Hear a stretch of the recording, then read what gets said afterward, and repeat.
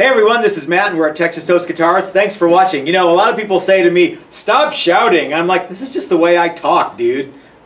If you came to one of my classes, you would know that. But since you just sit around goofing around on the internet, you don't know. So, yeah, anyway. So today we are going to be putting binding onto this neck that we got from Ben at Crimson Guitars for our Great Guitar Build-Off 2020 entry, and I kind of spaced it out, you guys. I already cut the headstock out, and I probably should have made a video of that. But let me tell you the tools that I used: a bandsaw and a sander. So you can imagine that it was pretty straightforward to do to get this headstock shape.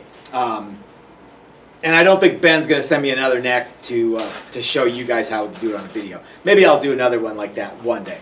But I digress. So anyway,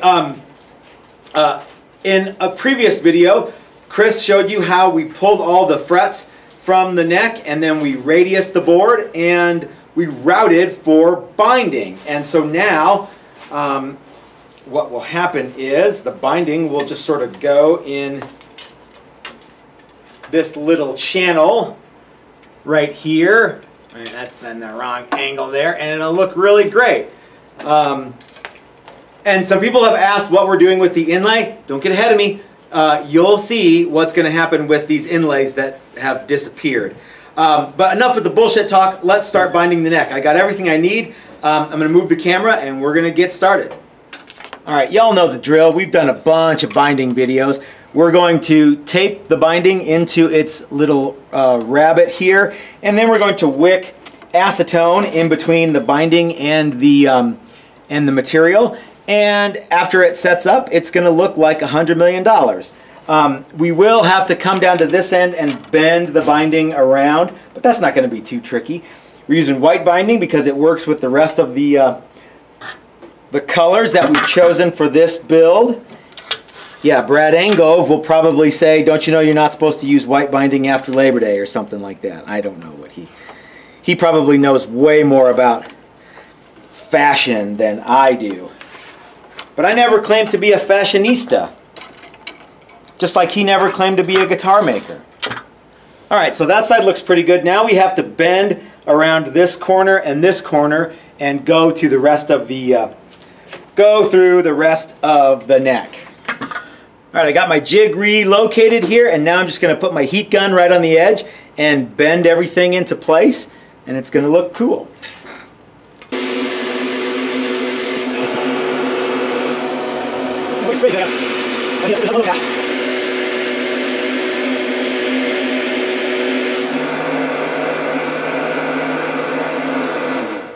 Okay guys, I got my straight lines done, I got the contours around my heel done, and I even kicked this little guy out here because it needed to be bent as well.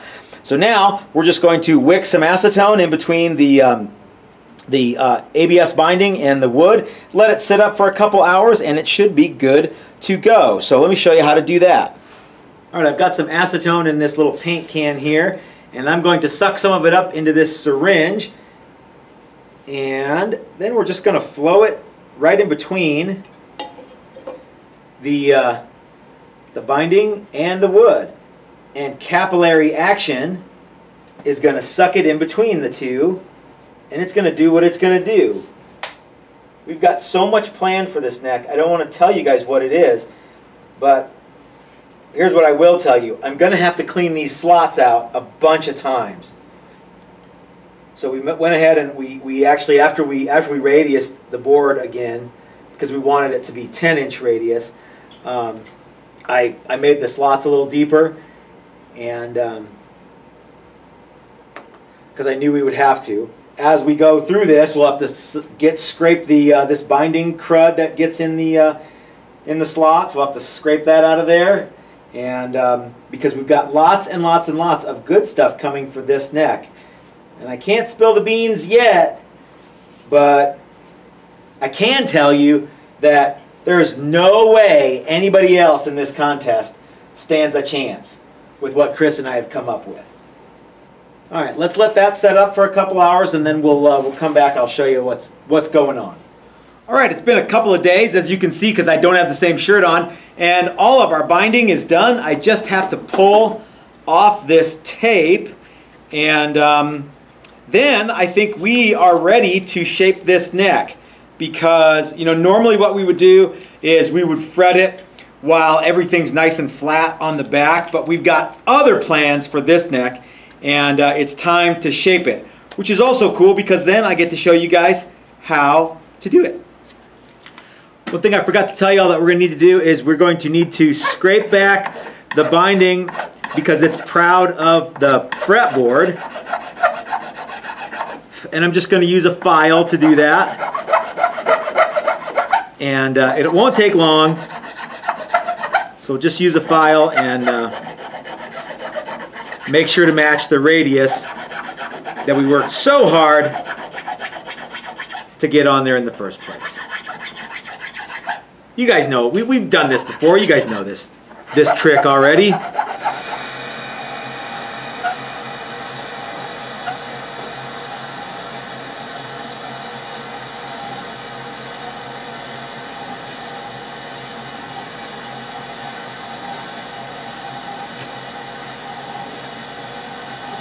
One other thing I forgot to tell you all about is it's way easier to drill for your side dots when everything's flat than when everything's round. So we did that too.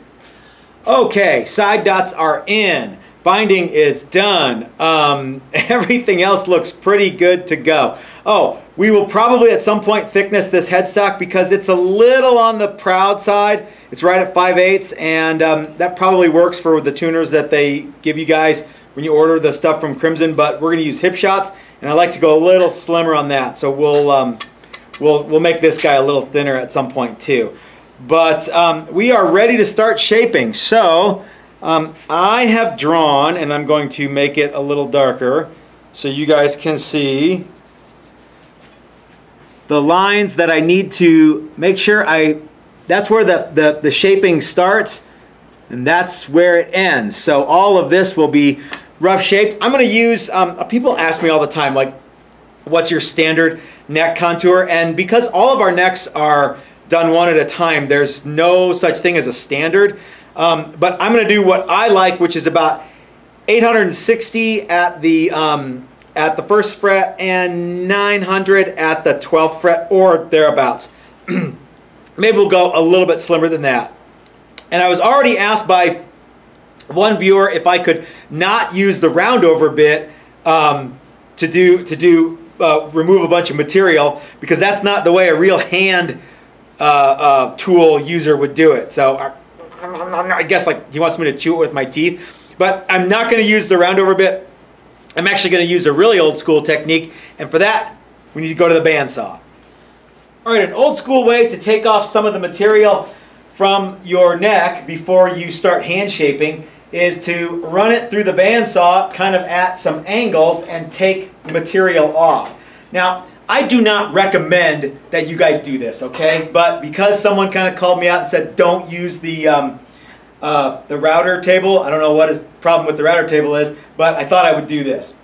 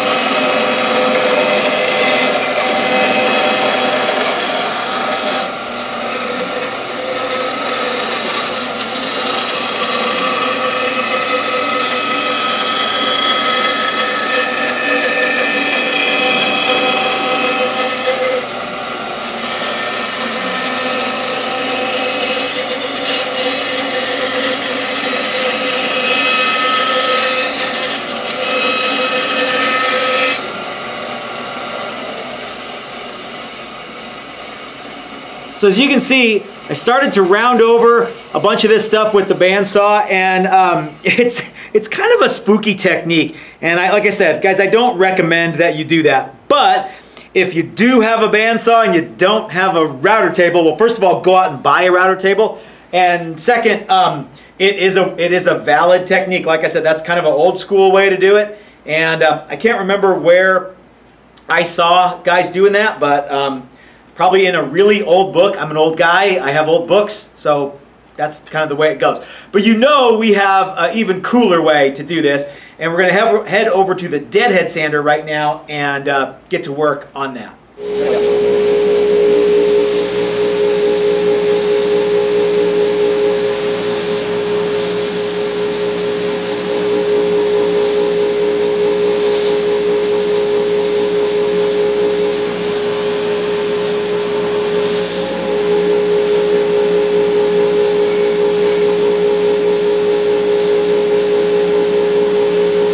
The deadhead sander is a really old school tool. They used to use them in factories in the 50s, and they probably used them all the way through the 80s and even into the 90s in some places. As you can see, we have ours, which is a shop-made tool, kind of made so that we could put a whole neck on here and just shape the whole thing. There's my line that I want to match right there. I'm getting pretty close. And here's my line for the headstock. I'm getting close to that too, but I have to worry about this little part of the headstock, so I might end up doing that by hand. But like I was saying, at the 1st fret, I'm about 850, and at the 12th fret, I'm right at 900. So that's kind of a old school C shape, and we've got a little more shaping to do. So I'm going to finish up on the deadhead sander everything that I can get sorted out, and then we'll maybe do a little bit of handwork.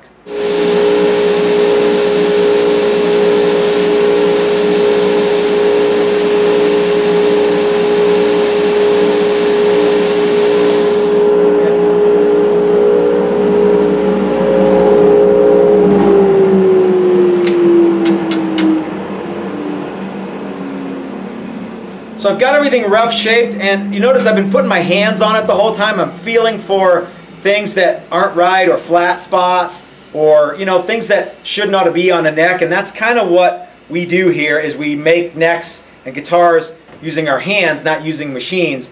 And that's what separates us from other builders. So if your guitar builder can't do this, or can't show you videos like this, then I don't know, you might have an all parts neck. Anyway, so we're gonna shape this part here with rasps and sandpaper, and we're gonna get everything feeling good and feeling like a guitar neck ought to.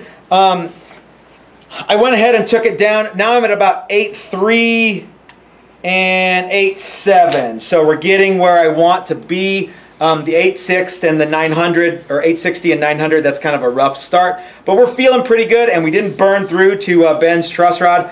I'm sure it's designed so that you can make a neck that's 780, 800, something like that at the 1st fret. So anyway, we're done on the deadhead sander, but the deadhead sander is a cool tool, and it makes short work of shaping necks. All right, now I've got my neck in my little handy neck jig here, and I'm just going to smooth out this area where the neck ends and the headstock begins. It's a little easier to do this with a rasp or a file or sandpaper than it is a 50 grit sanding belt upside down. So yeah, that's the way that I recommend you do it too, even if you have a deadhead sander.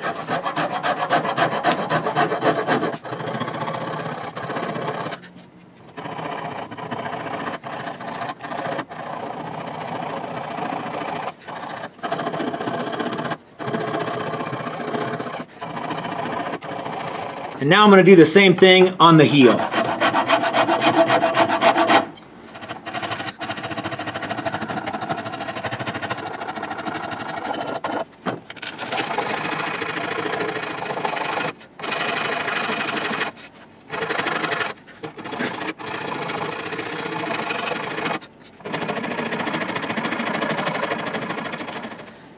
Now I'm going to take my little gauge here and mark everywhere where I need to take material off to keep everything symmetrical. And I'll probably go back over to the deadhead sander to do this, because it's just a little easier, except for the places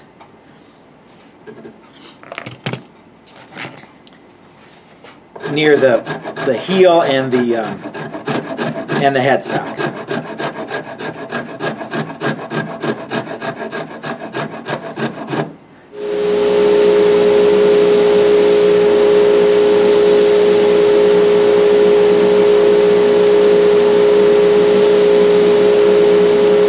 Okay, that's just about it. Our neck is more or less shaped. We need to chase it with some 60 and 80 grit paper and get the final shape just exactly right. And then we'll go ahead and sand to 220 and we'll be ready to move on to the next step of this neck. But I fear that a lot of that is going to be top secret because of the nature of our build for the Great Guitar Build-Off 2020. Speaking of which, there's a link in the description below to the Great Guitar Build-Off page, and a friend of ours, Eric, has put a list of all the videos that other builders have made, including himself. He's missing a couple of our live ones, but there's so much video content out there that you guys can just type in Great Guitar Build-Off in our page and find every last one of them. And if you want to get in on the Great Guitar Build-Off yourself, you can buy a kit at a reduced price from Crimson Guitars. And if you put in Texas 10 or Texas Toast 10, I think it is, it's in the description below, you get a little bit of a price break. So anyway, guys, thanks for watching. If you have any questions about what we did, please leave them in the comment section below. If you like this video, give me the thumbs up. And if you haven't subscribed yet, why don't you go ahead and click the subscribe button? We do all kinds of crazy stuff like this almost every day. If you appreciate content like this and you want to help us out, you might want to consider going over to our Patreon page and becoming a member. Even $1 a month goes a long way to helping us bring you guys neat stuff like this. But if you can't do Patreon, we totally get it. Just share the video as many places as you can possibly think of, and that's Chris standing in the background. This is Matt at Texas Toast reminding you that if you're so smart, build it yourself. That's what I do. Thanks for watching, y'all.